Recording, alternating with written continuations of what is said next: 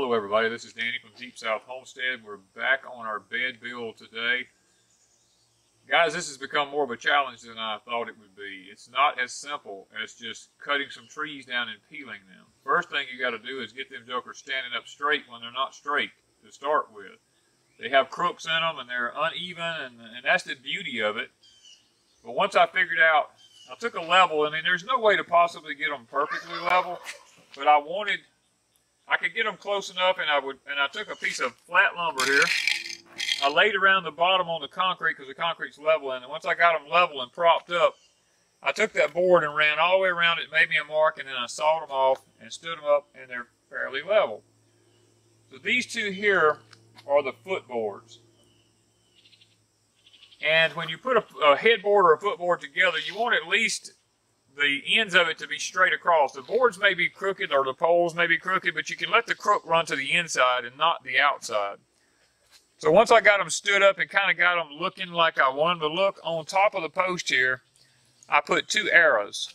I've got them done with a pencil. I don't have it done with a pen where you can probably see it very well, but I have these two arrows facing one another. That lets me know exactly which way I want these two posts to go when I put them together, so that I don't get confused.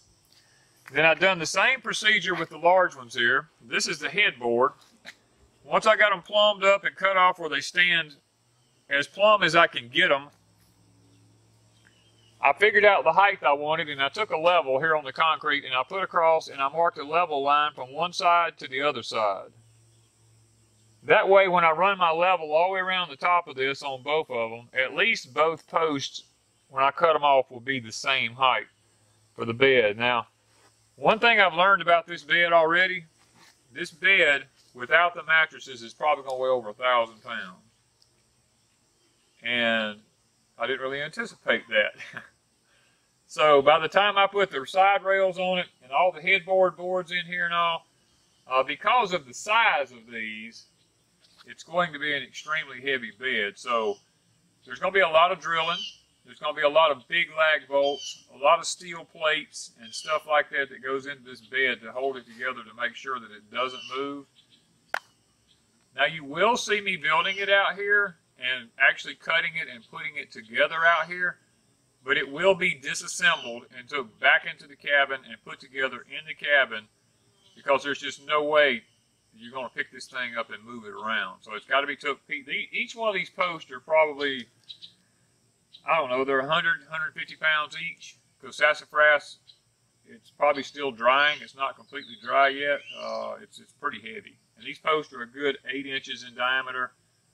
So, yeah, it's going to be heavy. So you'll see me make it out here, do the cuts, and, you know, build it, but it will be disassembled and took into the cabin and put together inside the cabin. So just keep following along here, guys, on our YouTube channel, and watch us as we put this thing together and we cut our pieces and show you how we're doing it.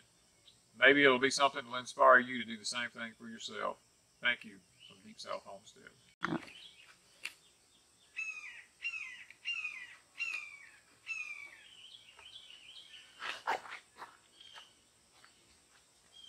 I know they make a thing to go around pipes, but that won't work on this.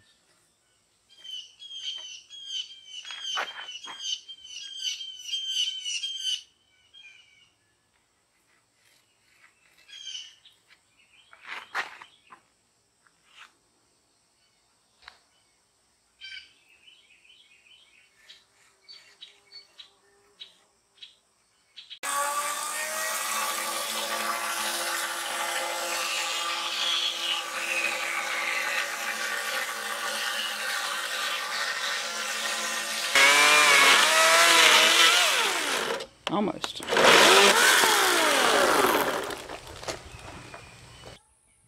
Okay guys, we're now back under my shed around here. We have the two side rails laying on top of the sawhorses.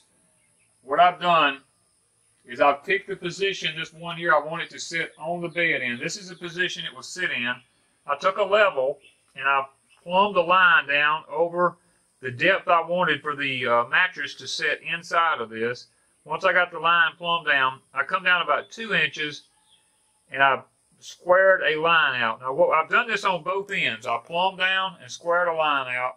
What we're going to do is I put a mark on top of the pole and I put a mark on the side of the pole. We're going to pop a chalk line to the other end of it in both places. That will show me where this, I'm cutting out this piece of wood right here. The one I put the X on right here. This piece of wood will cut out. And this is what our slats will go into for our mattress to actually rest on the bed. So we're going to get Wanda to help me. We're going to pop this chalk line, and then afterwards we'll look at it and I'll show you what we're doing. Okay, we've got the line right here and here. We have a chalk line pop from here and here all the way to the other end of the log, all the way down. You see the blue lines on it? That's the section we've got to cut out. Now that's going to be a little bit of a job. I'm going to have to start working on it. I don't know how long the battery on my saw will run. So the first thing I'm going to do is put some screws in top of the sawhorses to hold this thing steady.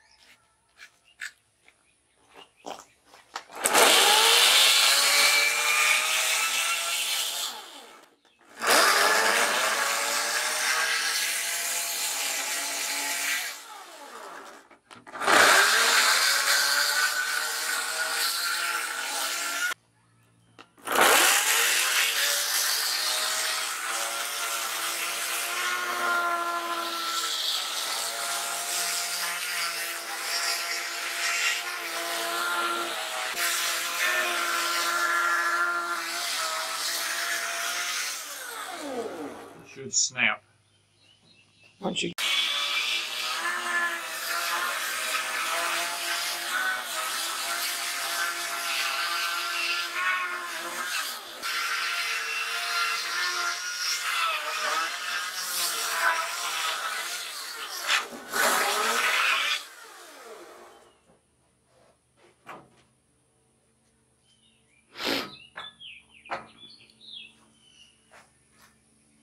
look at that. There we go. It's out. Turn it over and get the, oh yeah, she's still wet in the middle.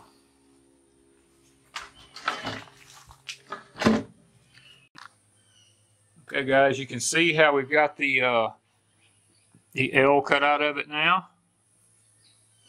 Our slats in our bed will lay here. That will hold the edge of this will hold our mattress from sliding off of the bed. So that is one rail done for one side, worked out beautiful. All right, we've got our second log up here. We run into an issue here. The log is 6 inches on that end. It's almost 8.5 inches on this end. So what I decided to do was to measure this end 6 inches to match the other end. We popped the chalk line down it to get rid of the part through here that's a lot wider. That'll give us a good straight surface all the way down the log so that we've got the same size to work with on it when we cut our V out of it for our mattress slats to set in.